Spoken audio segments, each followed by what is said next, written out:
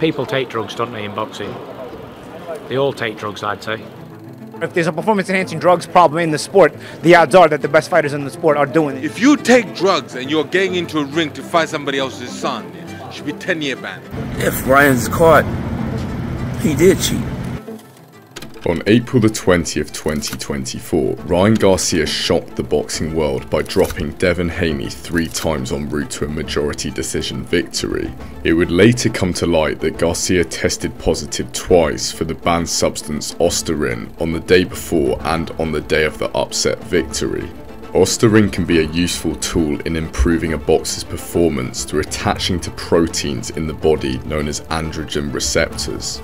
Being a type of SARM, it enhances muscle growth, which can be handy for fighters in the midst of a weight cut for a bout, maintaining strength and mass during caloric deficits. With Garcia denying the allegations, attributing the detection to the ashwagandha pills instead, the truth is not entirely clear-cut. Yet, with professionals like Lucian Butte and Amir Khan being busted for the same substance in recent years, I want to navigate the infiltration of drugs into the sweet science before examining which concoctions fighters have adopted in attempts to make them unstoppable forces in the ring.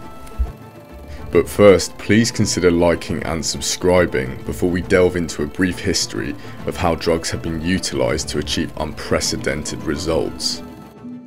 The beneficial impact of specific substances on the human condition has been explored for centuries now. The Romans cultivated opium, to which Emperor Marcus Aurelius was addicted to. Viking berserkers famously fought in a trance-like state, likely as a result of taking agaric magic mushrooms and bog myrtle.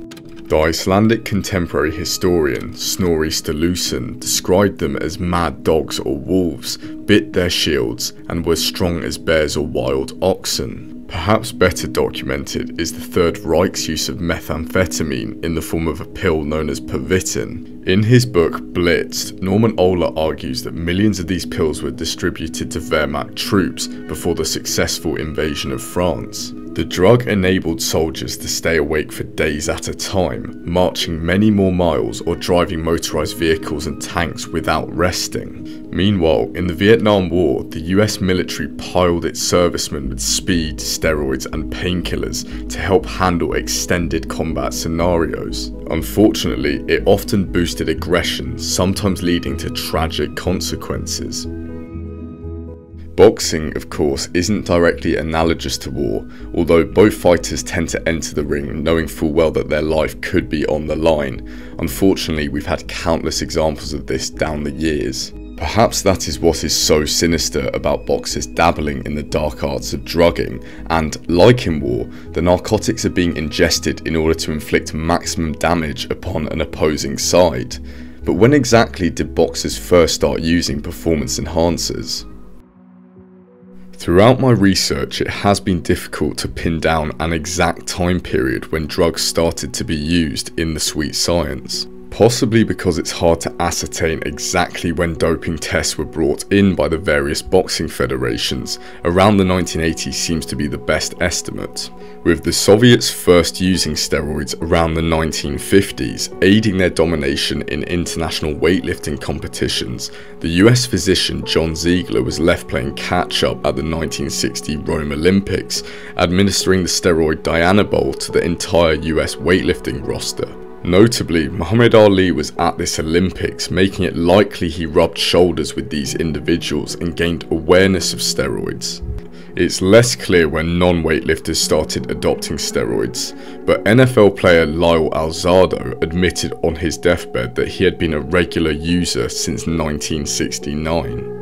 Some Reddit users point to Ali's transformation as being suspect, having been 178 pounds in the summer of 1960 and in early 1964 being 210 pounds, with little to no more body fat than previously. Granted, this change took place between the ages of 18 and 22 when boys tend to bulk out into men, so that is a possible explanation, but I digress. One more fairly solid claim is the use of methamphetamines in the sport around the 1960s period, although many postulate it began even earlier. A New York Times article from June the 25th, 1968 highlighted the death of German middleweight boxing champion Jupp Elser, allegedly ruling it a homicidal killing. Bei der Obduktion stellt sich heraus, Jupp Elser hatte Dopingmittel im Blut, unter anderem Pervitin und Reaktivan, Amphetamine.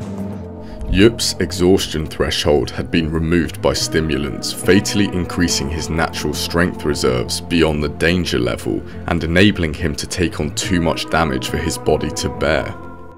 On this occasion, it backfired, but a fighter who could more effectively utilise the drug would be far harder to knock down, garnering a massive advantage. It's somewhat comparable to the myth that PCP gives superhuman strength to those who take it. It's commonly believed that PCP gives you superhuman strength, that it makes people jump off buildings because they think they can fly. Even the skinniest of users wield excessive power, it seems.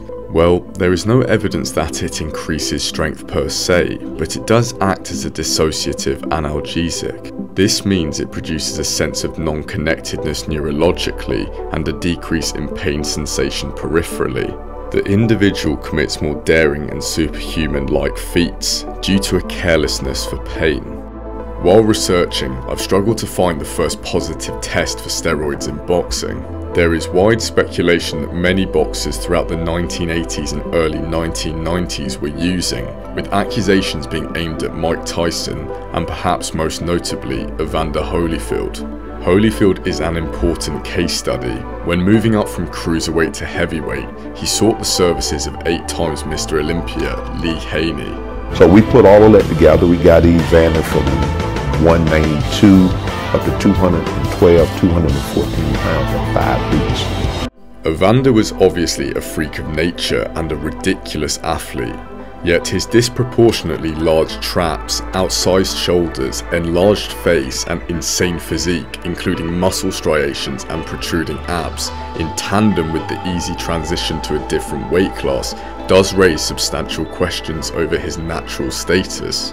To add to this, during a 2007 investigation of the company Applied Pharmacy Services of Alabama, it was discovered how a customer named Evan Fields was buying human growth hormones. Upon the number listed for Fields being called by investigators, Holyfield himself picked up. But enough of the simple speculation. The first official detection of steroids in boxing, which I could find at least, came in December 1995. Francois Botha beat Axel Schulz in 12 rounds in Stuttgart, Germany to claim the vacant IBF World Heavyweight title. Botha was then stripped of his belt after testing positive for the banned steroid nandrolone. Despite claims that he had been prescribed the drug for an injury to his arm, the fight was declared a no contest. Now, nandrolone is an anabolic androgenic steroid.